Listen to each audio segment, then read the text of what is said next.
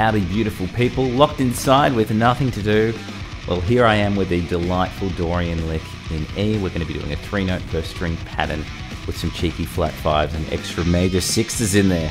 Let's take a look at the lick.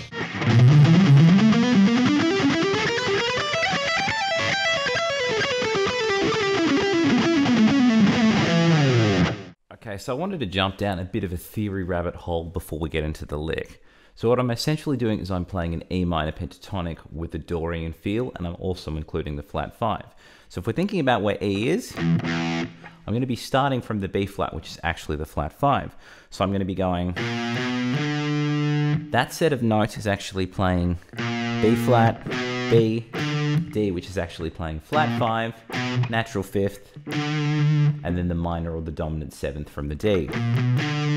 Then I'm going tonic here, E to G, just going root minor 3rd, and then I'm returning to the major 6, and then I'm ending on an A, which would be the 4th. So it's going root minor 3rd, 4th. So it's nearly following that 1, 3, 4, 5, 7 with the minor feel, but I'm also adding in the flat 5 and the major 6 for a Dorian feel. So all up, it's not really a pentatonic, it's a 7-note scale now, but we can think of that as a cheeky extra Dorian note and the flat 5. So if we have a look at this one more time, flat 5, 5th, dominant 7, root, minor 3rd, major 6, root, minor 3rd, and then the 4th. So it's just a little bit of theory behind what we're doing. Let's actually go through the frets and slow that idea down. I'm playing 5, 6, 10, sorry, 6, 7, 10 on the 6th string. Then I'm going to play 7, 10 on the 5th string and jump up to 9 of the 6th string. So all together. Then I do a very similar idea jumping up to the next group. Let's slow that down. I'm playing 7, 10, 12 on the 5th string. I'm playing 8, 9 on the 4th, jumping to 10 of the 5th. So we should have 2 groups of 6.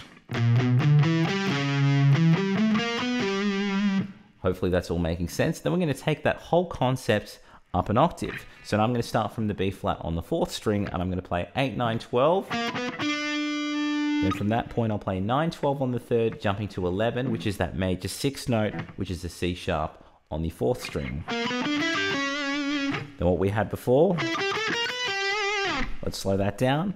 I'm playing 9, 12, 14 on the 3rd, and then 11, 12 on the 2nd, jumping to 12 of the 3rd. Then from this point, what I'm playing here is 11, 12 to 15 on the 2nd string, and then I'm playing 12, 15 on the 1st, jumping to 14 of the 2nd. And that's kind of the big build up before it starts to descend. So let's have a look at that whole idea nice and slow.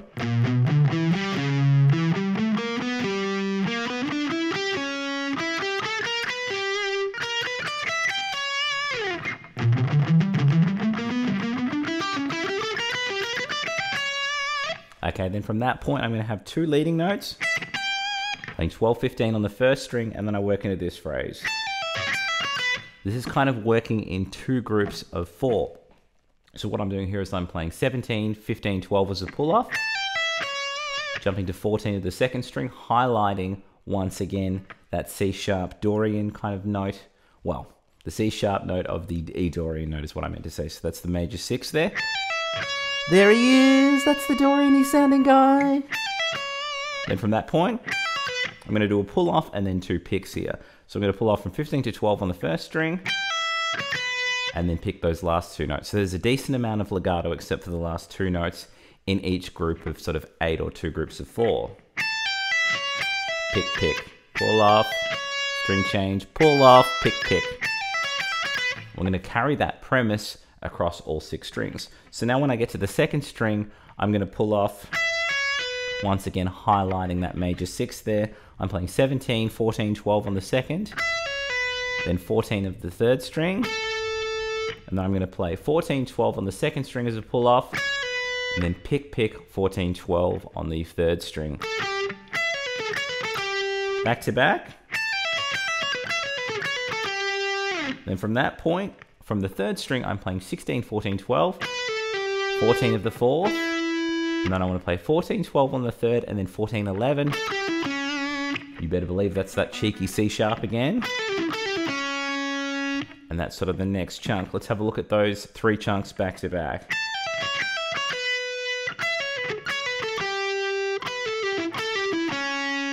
Okay, this next one's kind of stupid because I've almost got a diminished idea here.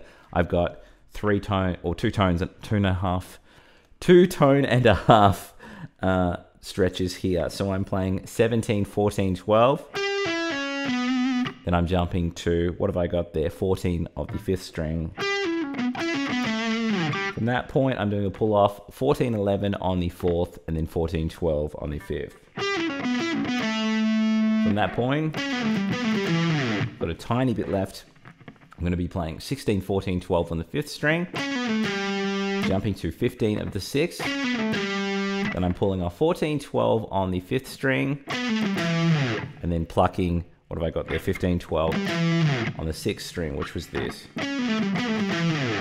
What I want to do now is put together that whole ascending lick and, the descending lick, and then we'll join that to the beginning, and then we'll play it all together, and then do it again even slower with some tabs. So let's try the descending concept again.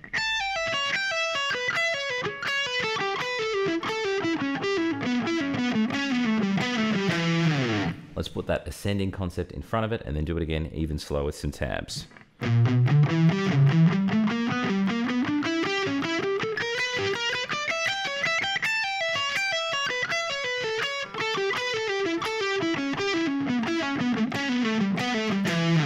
One more time with some tabs.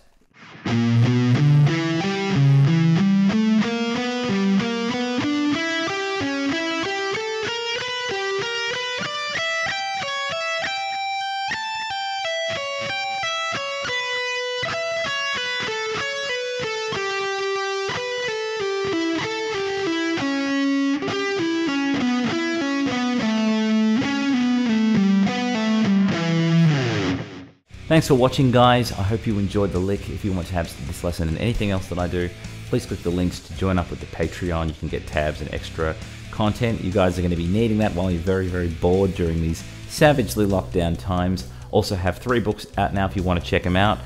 Ultimate Shred Machine if you want to up your chops in shredding, sweeping, legato, and tapping. Rock Guitar Mode Mastery if you want to up your understanding of modes in a composed and improvised setting. And of course, my most recent book, Shred Guitar Improvisation, if you want to up your understanding of how to solo over chord changes and do different sequencing, all of that kind of thing. All 3 of those books are available in one definitive volume as well. And if you're not much of a reader, I can provide all of those in a video course format as well if you're not into those book kind of things.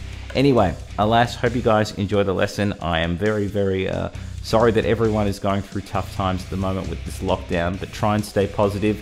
Always lean on your music when you're feeling a little bit sad, and hopefully that can lift your spirits. Anyway, take care, be kind to each other, and I'll see you very soon.